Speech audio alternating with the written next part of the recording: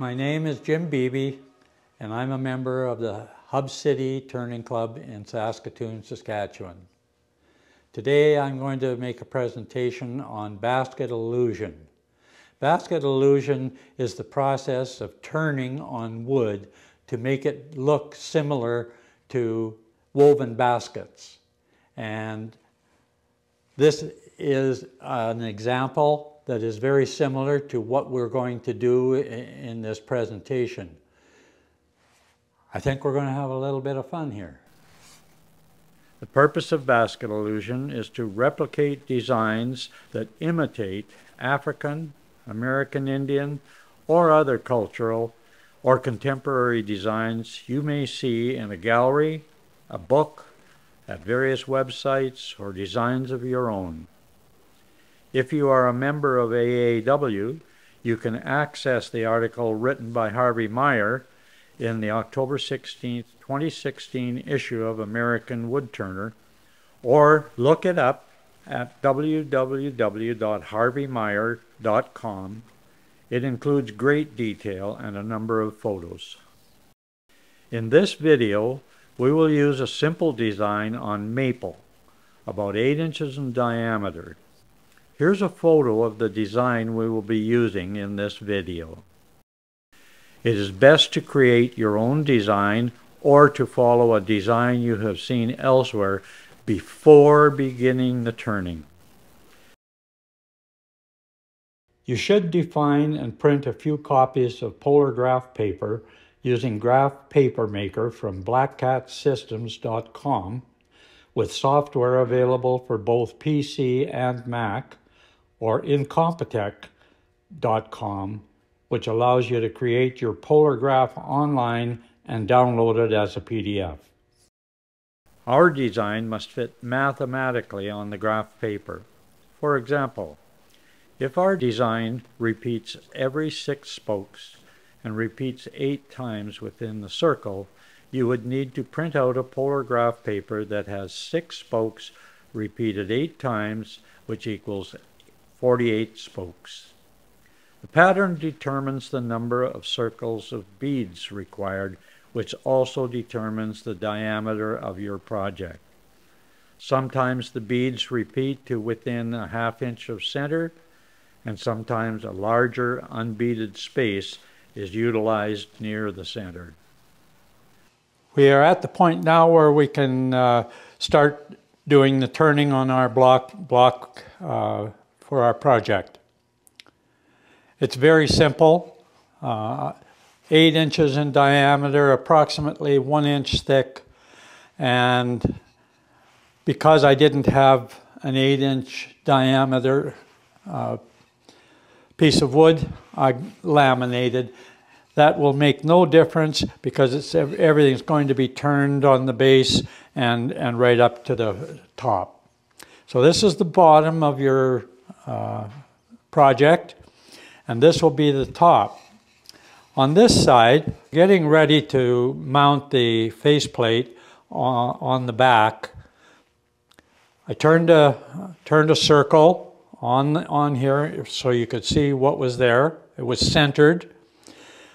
I cut a piece of 3/4 inch plywood, and I cut a piece of paper 3 inches in diameter.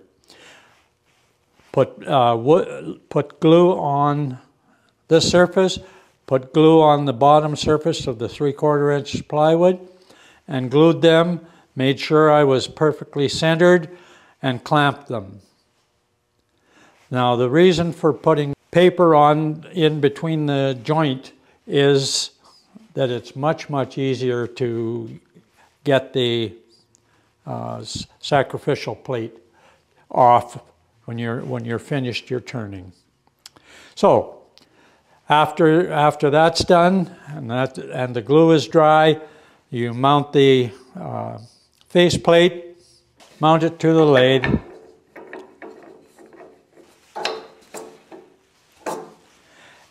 and we're ready to turn. First thing we need to do, I've set this at just under 1.5 inches, and I have my center point So I will come in here and I will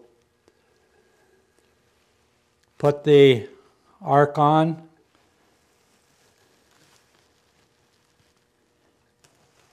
And there we are. This will be the size now of our tenon that we put on the back of the project. So once the circle is scribed on the back, you use the parting tool and we go in about 1/4 of an inch, and because I happen to have dovetail jaws, I'm going to make a dovetail tenon.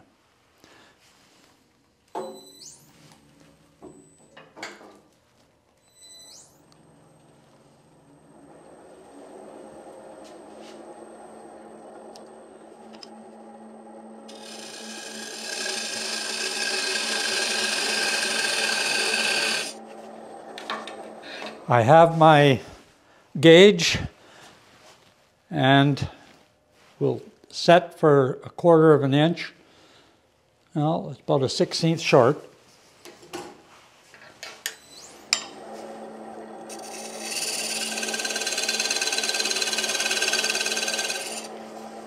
I think that's close enough. I need a little bit more room here to make the dovetail, so I'm going to open it up here.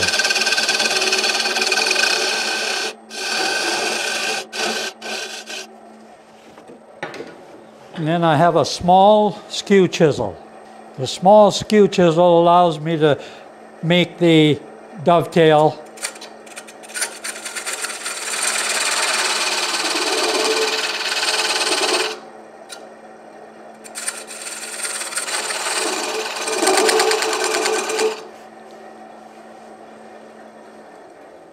And we're now ready to mount it with a chuck. So we're at this stage, and we're now ready to start turning the bottom. The first part is we want approximately 1/4 of an inch left at the top. 5/16 would be better. So about there, we put this in, and that's where we're going to turn to. We're going to put the cone and bring it up as a safety feature. It will help to hold everything good and solid while we're turning. And we'll now continue with cutting the shape of the bottom.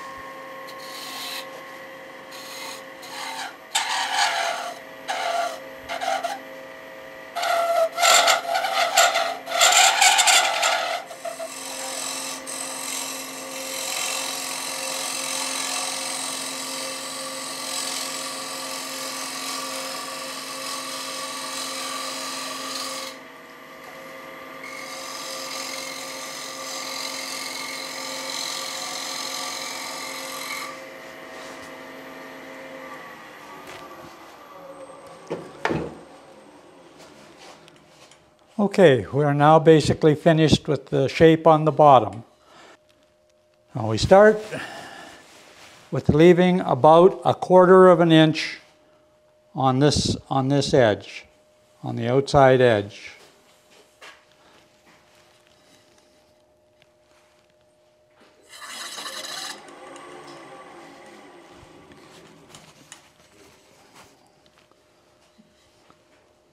Okay. And then this is a 1/8 inch beading tool from D-Way Tools. They are about $55, $60 US, and by the time you ship them, you'll pay over $100 for it. Now, to use a beading tool, you need it to be cutting at the center of the project. So we're going to have to raise this tool rest, and we're going to work at about a 45-degree angle for holding the tool. You want to be as close as you can get to your work.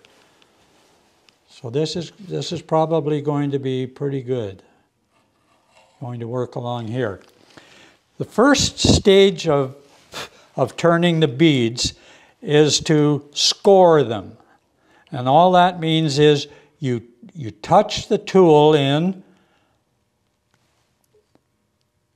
and just so you can see it.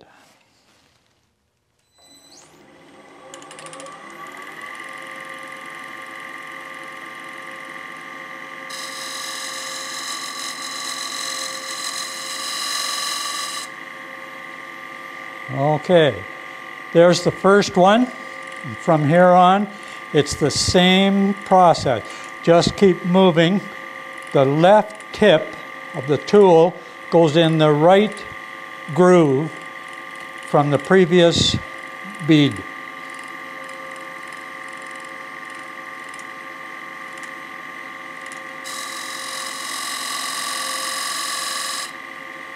And just keep moving along.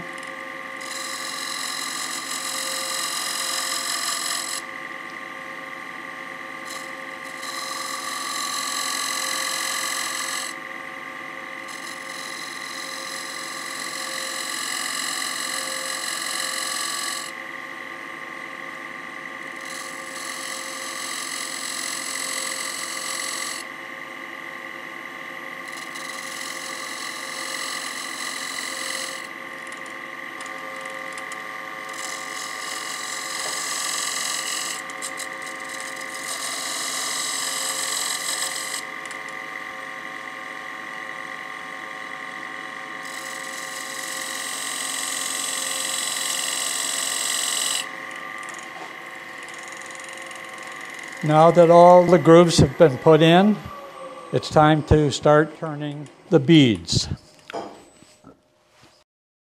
Mark the center of each bead so that when you are cutting the bead, when the pencil mark disappears when you're cutting, that's the point where you stop cutting. If you go too deep, well, you're going to have uneven tops on your beads. If you don't go deep enough, the top will remain flat. Your indicator is that stop turning the moment that pencil line disappears. So we're going to start now. I'm going to slow the speed down a little.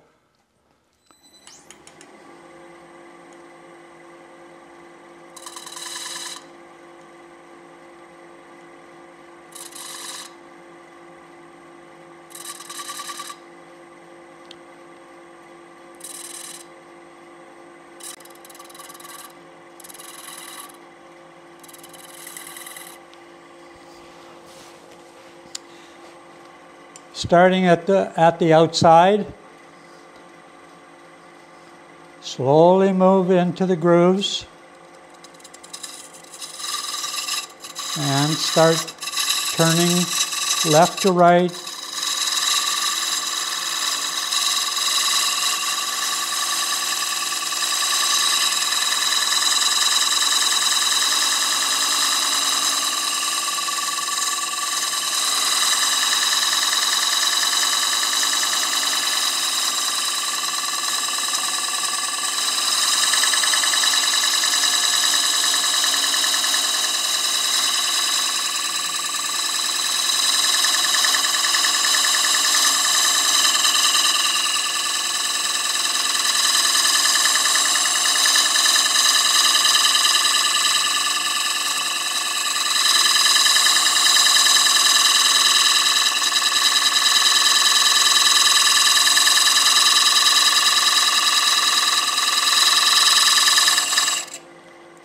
Not there yet.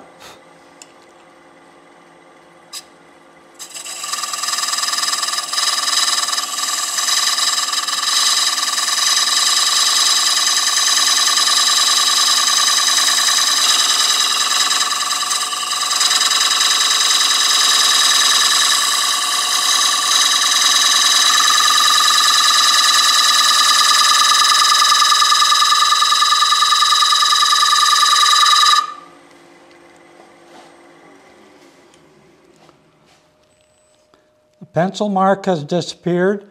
We're just at about exactly the place we want to be.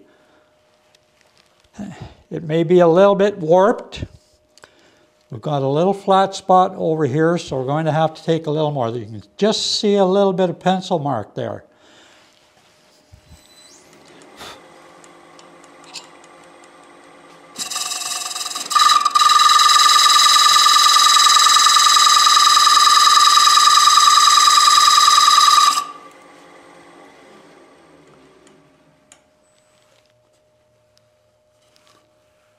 Okay, you can check it just by turning it around visually. No flat spots and no pencil marks. And we would just move right on to the next one.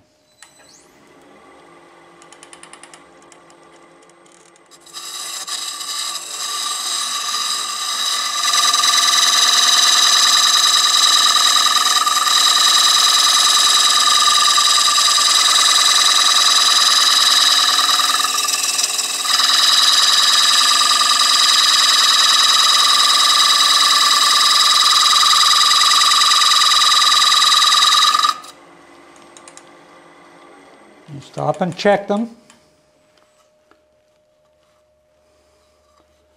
No pencil marks. We're good to go. And we carry on right into the end.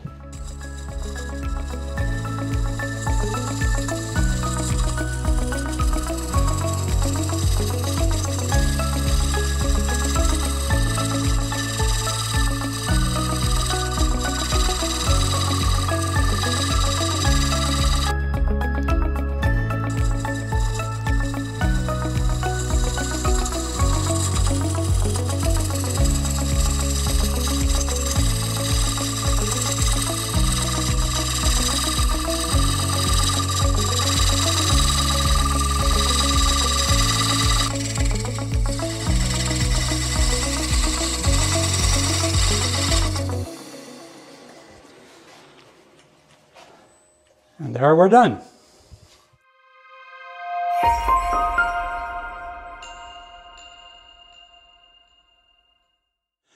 We are now ready to start burning the valleys between the beads. We try to get a dark color at the bottom of the valleys, and we use friction by using what I have is arborite, and we turn it, and we have to turn it fast. The closer you get to the center, the faster you have to go because it doesn't travel as far. Okay, I'm going to put this in and just burn the very first one. I'm going to turn on, and then I'm going to go up to about 2,000 RPM. See if that will work. The arborite just fits in, and you press hard.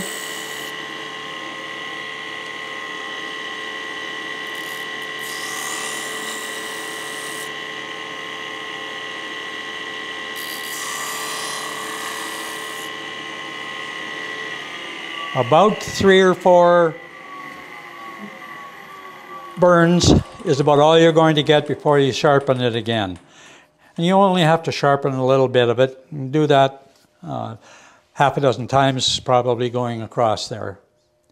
So I'm going to sand this down again. It looks like we've done pretty good. The color of each of the valleys is roughly the same. So we're going to try and stay on that speed, maybe lower it a little bit when we move further out.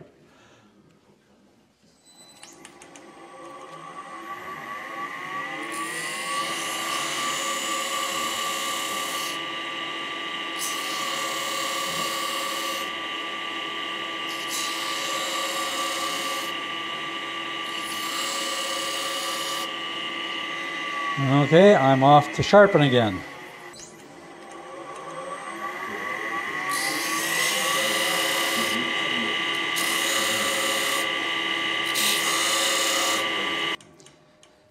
Because it's turning so much faster, you can do it faster. We're done. Like I did about 6 with this sharpening, and it worked out pretty good. We are at the point where the back is finished, and we're ready to move to working on the front. We will remove the assembly and take the faceplate off and put it into a chuck.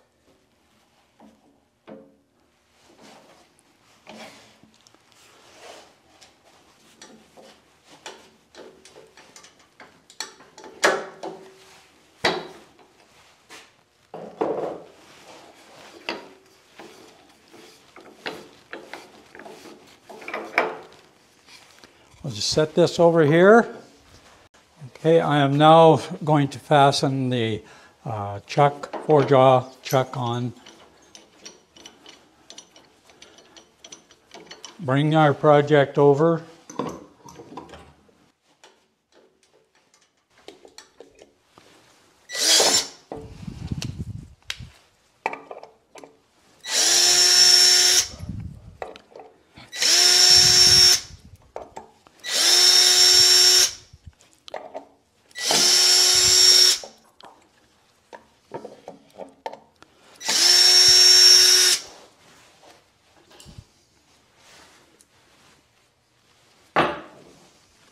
Okay, we're at the point where we fasten our project with the back of it onto the chuck. We stick it in, and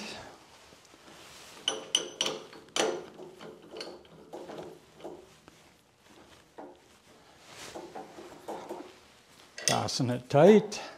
The other side. One more time.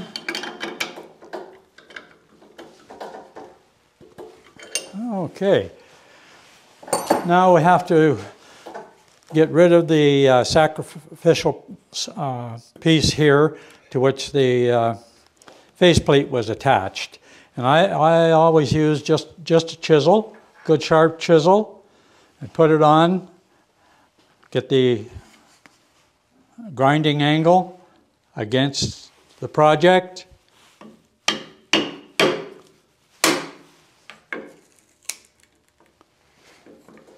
Just like that. It splits right through the paper. And now we'll just turn that flat and we'll begin the similar process to what we did on the back.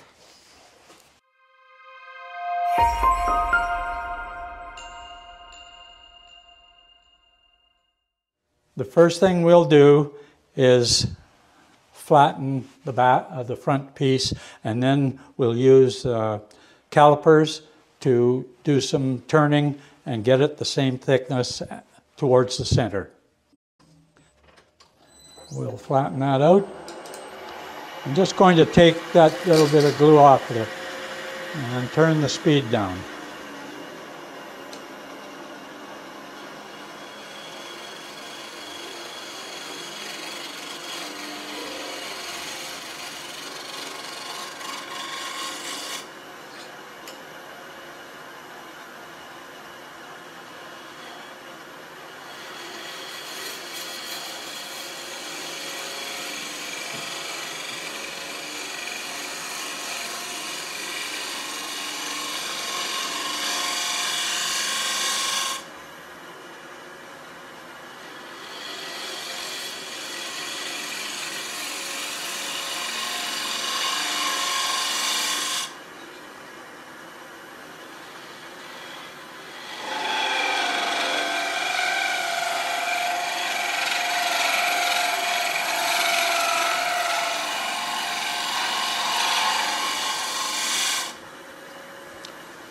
I think that's close enough. What we need to do now is go back to our drawing of our project, and we have to decide how many beads we're going to go. So that tells us then how much space is going to be left here unturned. If we go in 3 inches, for example,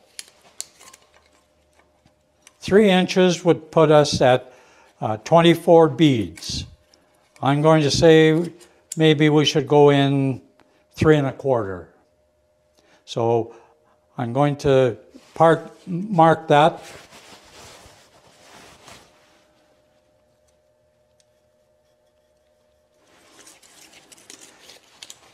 And that's a part that will not be beaded.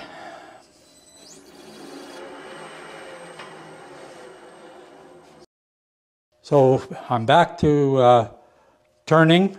We have to try to match the shape of the bottom by using the calipers.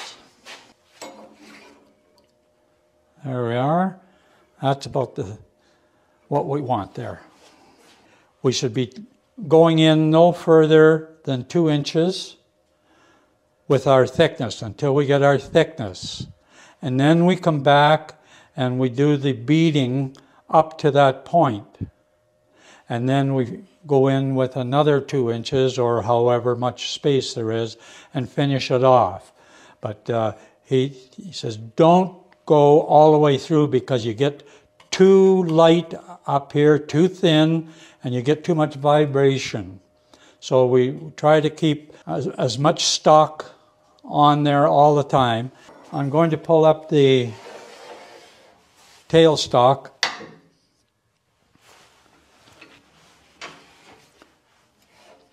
And for at least the first section, we can use this to steady it up and make it nice and solid. I'm going to use a parting tool.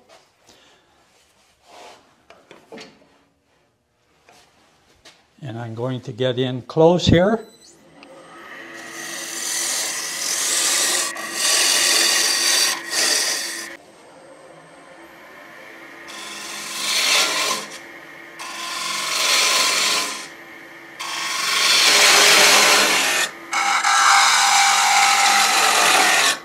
Okay, let's stop and check.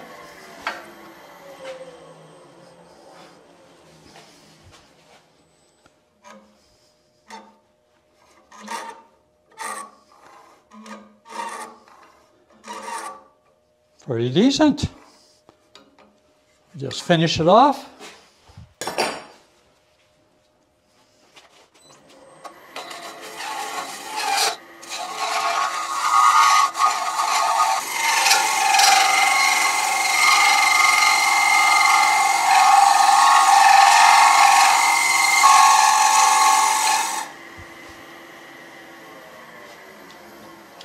Check again.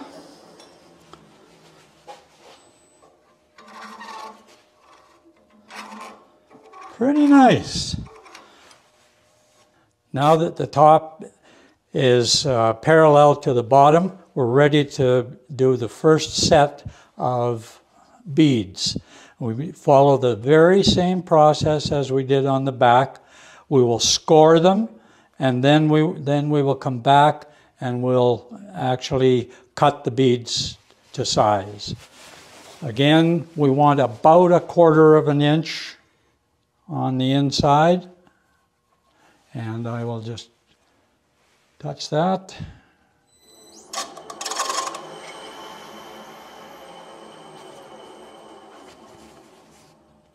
And that's where we're going to start. We're back with the beading tool and starting at the outside, just scoring the beads first. And the reason for this is that we've taken away a lot of mass from this area, and you start to get vibrations from it. And that's why we only do a short piece, because if we take off the rest of the material toward the inside, then the whole thing will become unstable.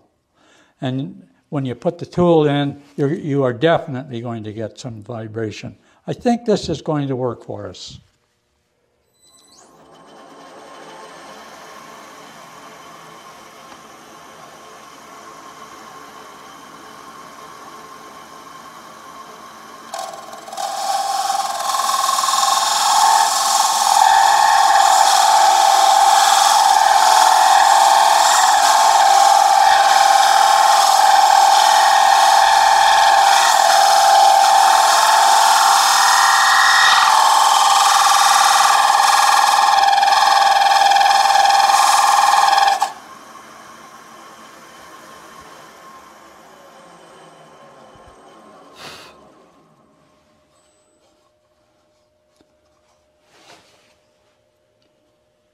Okay, our first one is fine. Now I'm going to score the rest of them.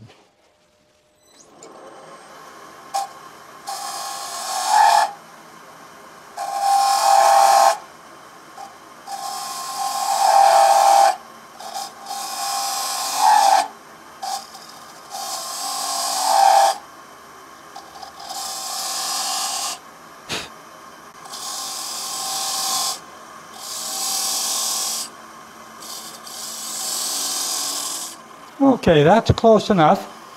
Now we can go back and we can begin doing the actual beading. We have to put the pencil line halfway between each side of the scoring.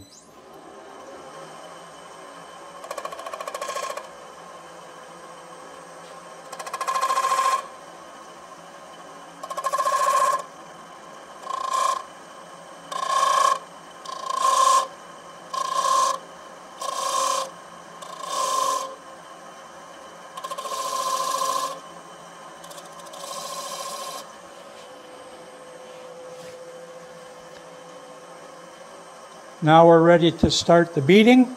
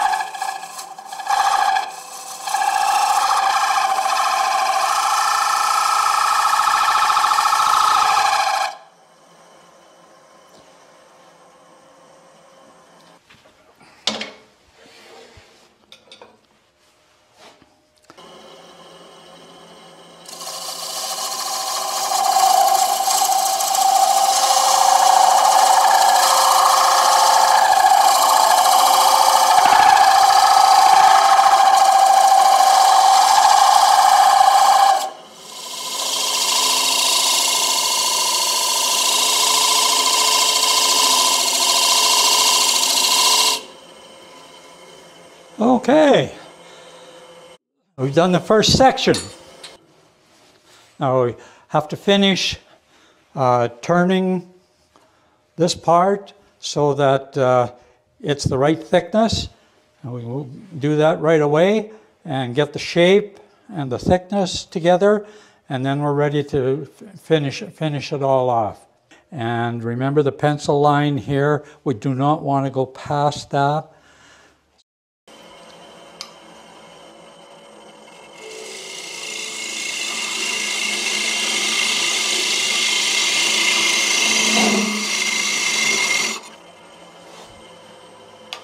Lots of room there.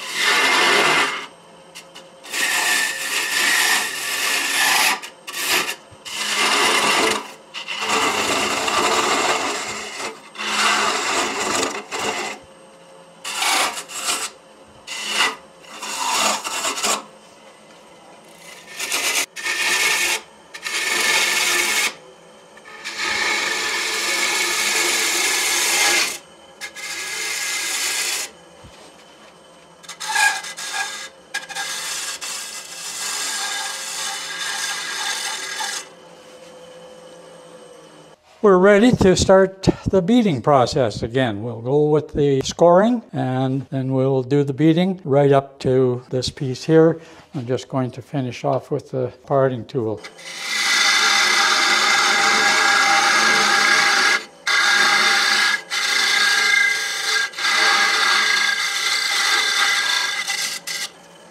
Okay, off we go.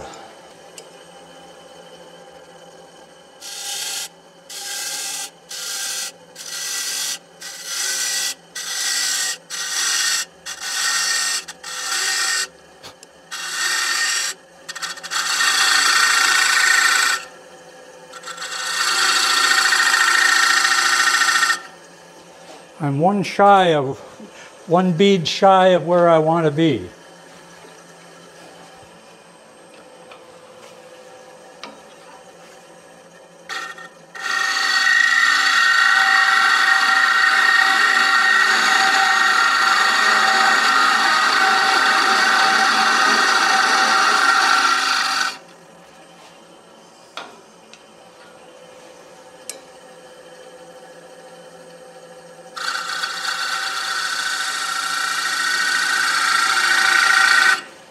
Okay, we are done with all the scoring right now. The next step again is to put the pencil mark halfway between each score line.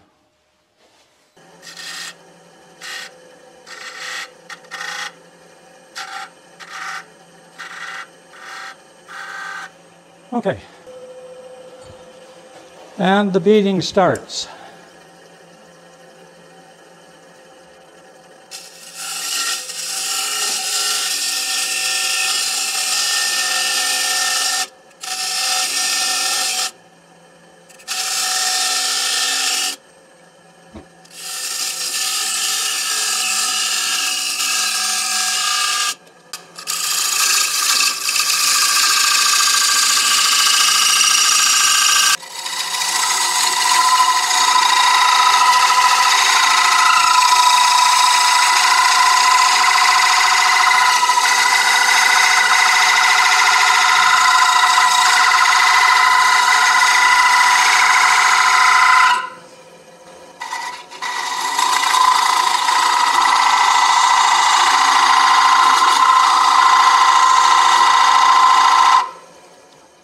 Okay, we're ready to finish off the face of our project.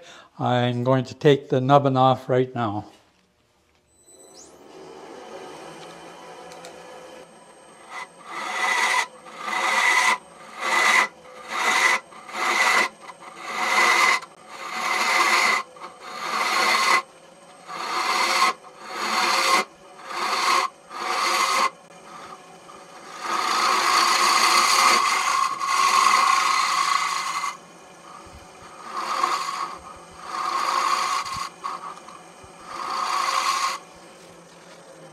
Okay, the reason that I left it like this is that our pattern that we're following can be stopped anywhere from here, to the center, really.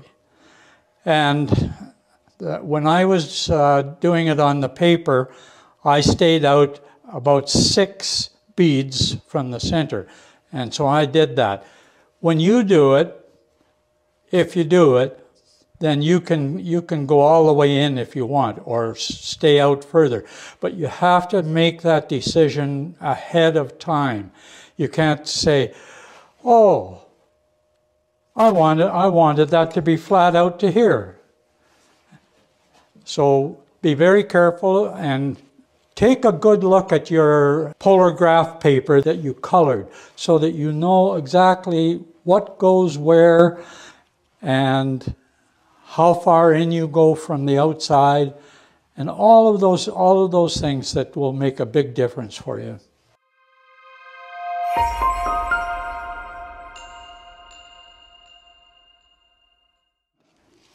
I spent a little while after we finished filming for the day, and I burned these because you don't need to watch me doing that again. So after that was done, you can do whatever you like with the edge.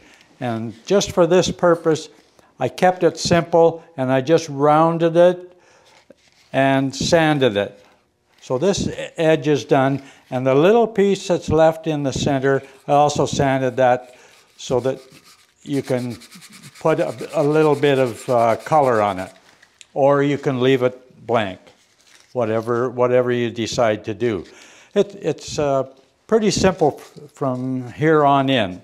Now that this is all done, we're ready to start marking the spokes. And I'm going to show you all of the jigs that we're going to have to use for it. Number one is your paper graph at 48 spokes and 30 beads is what's on there. That comes to 1,440. Take this off.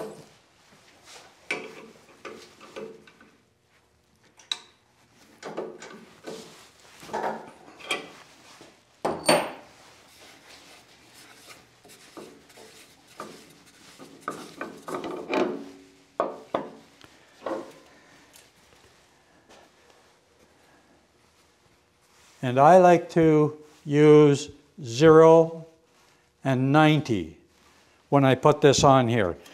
And put the 0 so it's approximately vertical, and the 90 is approximately horizontal. This is what holds it tight on there.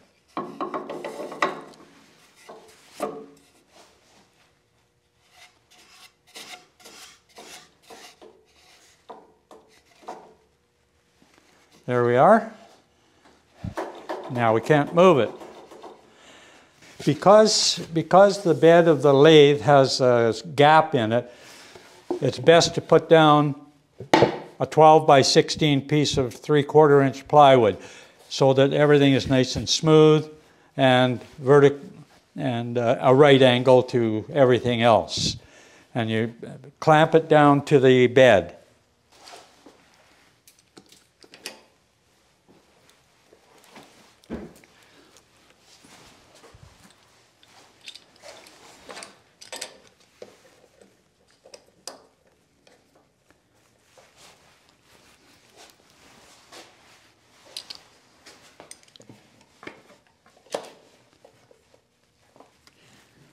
Okay, there we are.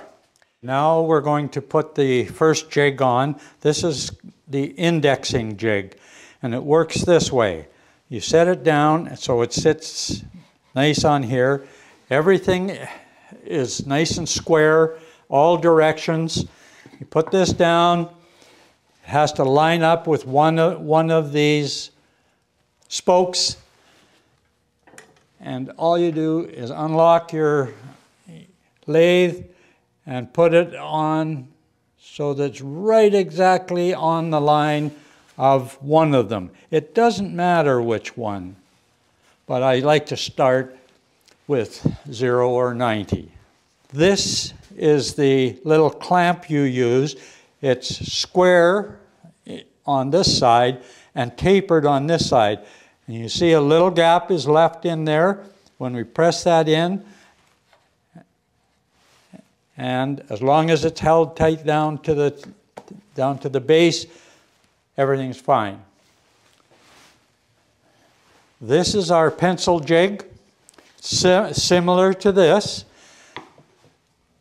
The tip of the pencil must be at exact center of the lathe.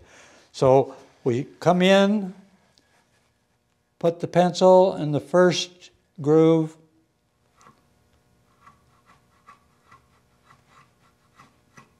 and just pull it back lightly. And there's the first one. Now, it's just a very repetitive process by taking the clamp off, moving the solar graph paper, and lining it up with the top of the index jig, clamping it, and we go back.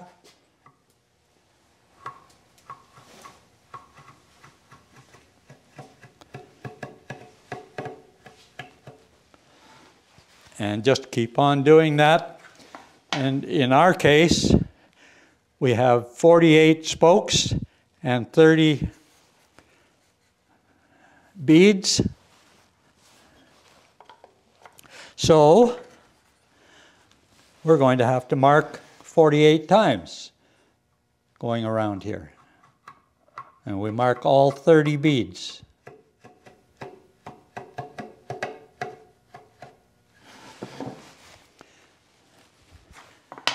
A very repetitious thing, but it's not hard to do.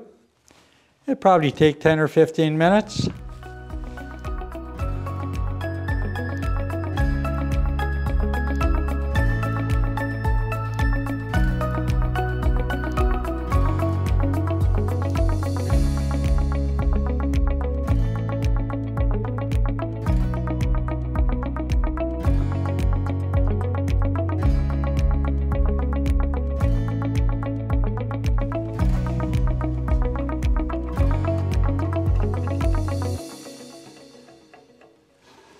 And we're done.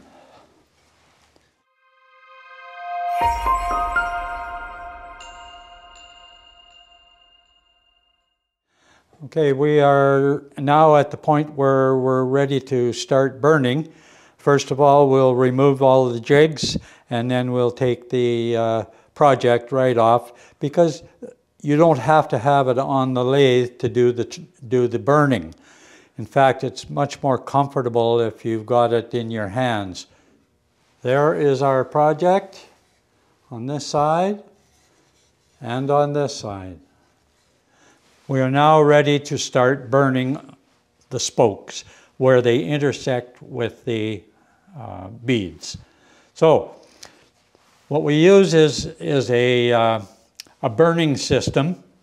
This one comes from Cam Merkel in Martinsville. His company is called Razor Tip, Saskatchewan. They have recently put in another division called Bass and Maple, and they have all kinds of little things that you need to do with carving and burning. I have the temperature on. I know that it's at the right temperature because I practiced on it on a piece of blank wood, scrap wood rather, and it's ready to go. So if you look very closely, you can see the tip that I'm using. That is a 1/8 inch tip, and you remember turning the beads with a 1/8 inch tool. So this tip is made to fit over top of those beads. I hold it up in my hand this way. Personally, I like to have it in both hands. Put the project in this hand and the pen in this hand, and just pick out any one you want.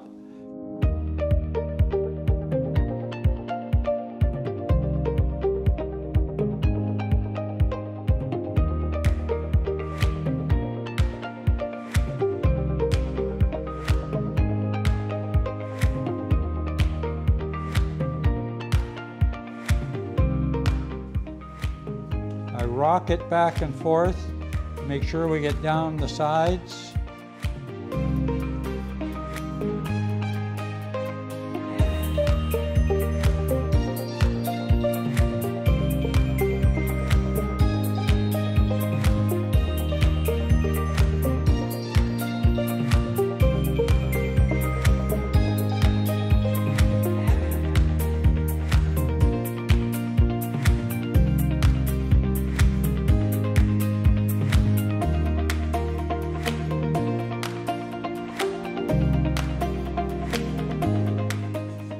There's the first spoke burnt.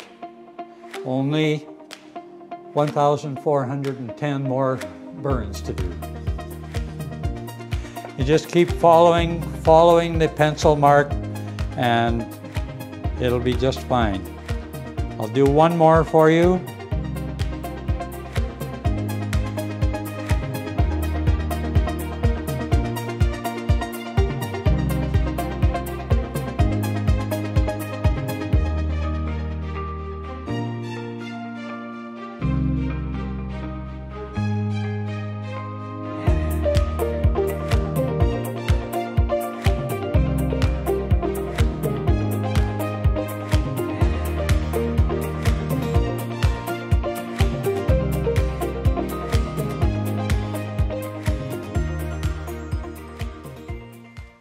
There's the second spoke, and you just keep on going and going until you're done.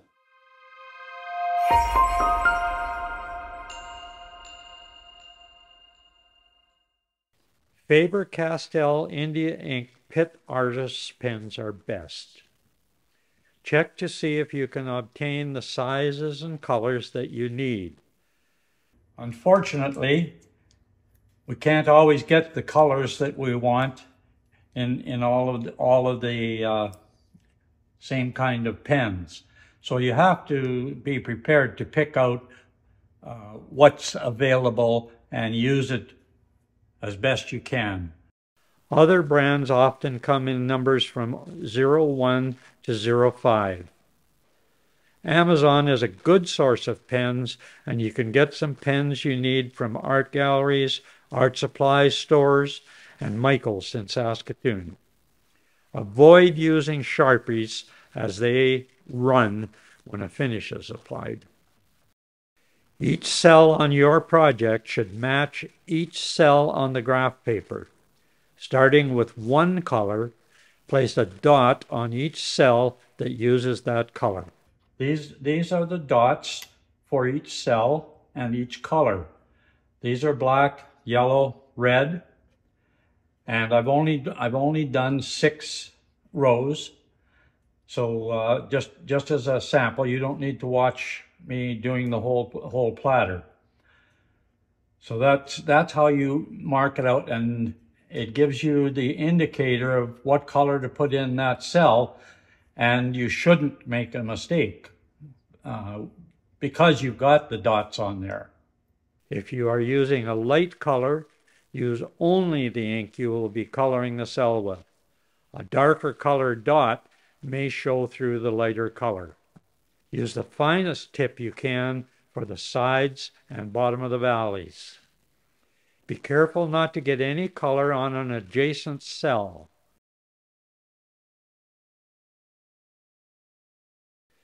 Use the larger tip pens to color the top surface of each cell. A sharp, scalpel-style knife can be used to scrape off a mistake, but it is better not to make the mistake. Work slowly, take frequent breaks.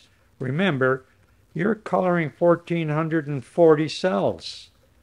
When getting ready to apply a finish, put some ink on a piece of scrap wood and apply a fine coat of finish to determine if the ink will run or not. Minwax satin spray polyurethane works well. Real baskets are not shiny, so use a satin finish. Always use about 5 very fine coats. Be sure to finish all surfaces of your project.